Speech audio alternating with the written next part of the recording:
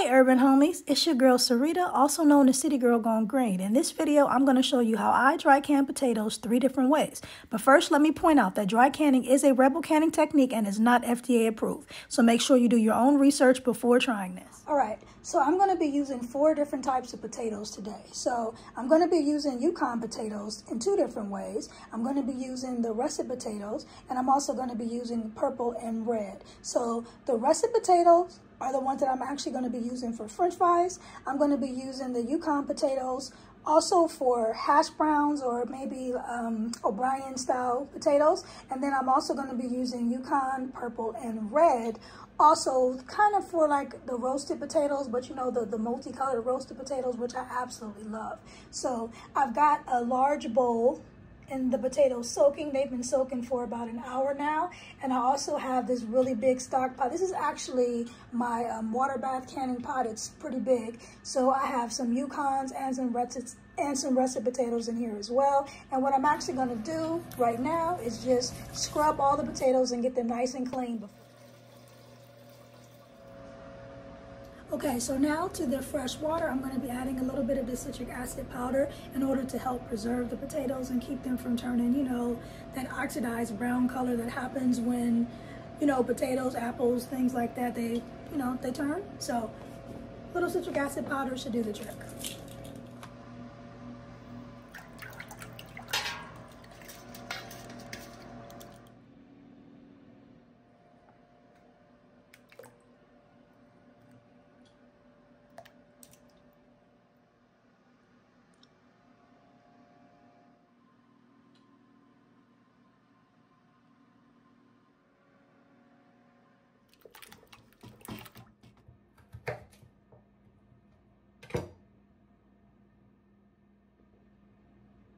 Now, once you get a few of your fries cut, you're going to want to kind of test them to see if they actually fit. And I'm not going to put this inside because my jars have already been sterilized.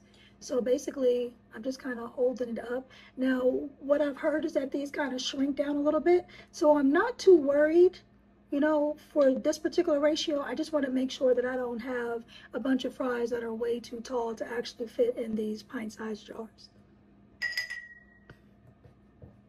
So honestly, I think that the potatoes that I got were a little bit too big. If this actually works out and I do this again, I would actually get more like medium, closer to smaller, like medium size potatoes, so that I'm not actually having to cut off like pieces of the potatoes, the ends of the potatoes, in order to make sure that the actual fries fit in the jar. But that's just something that you learn as you go. Maybe a tip for you guys: don't get potatoes quite this large because they won't fit in a pint-sized jars.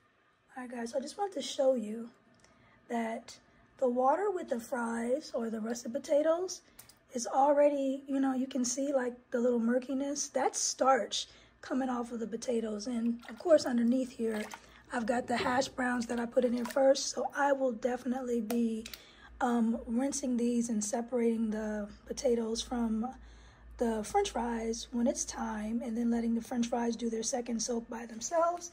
But look at the difference in the starch in the water. Like, this is the trio for my roasted peppers that I'm going to be, or excuse me, my roasted potatoes that I'm going to be canning later on, and there's hardly anything. The water is like super clear as opposed to this water, and this is just from adding the russet potatoes in.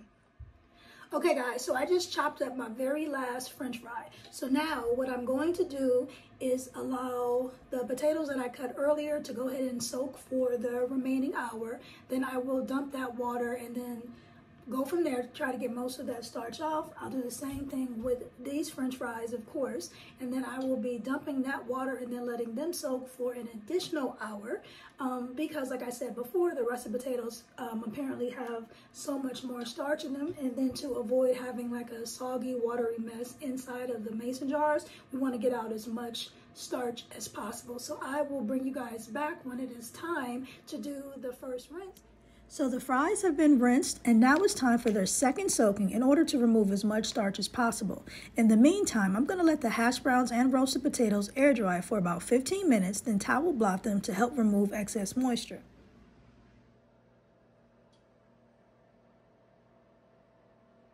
Next, I'm going to use some avocado oil in my own blend of pink, sea, and kosher salt to lightly season the potatoes.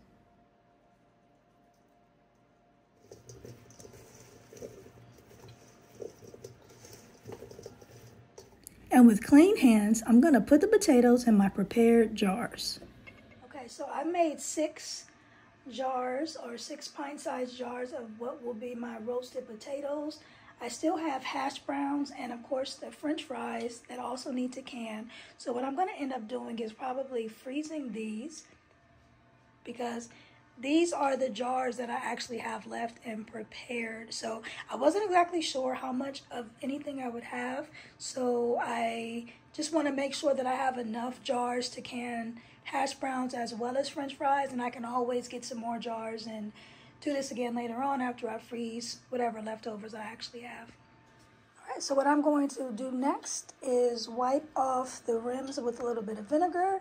And then, and this is hot water, the lids have been sitting in hot water. Then I'm going to put the lids onto each jar, and then I'm going to put the bands on top of that, and then move these over to the overall canning station as I prepare for the next batch of potatoes or hash browns that will actually need to be placed in jars.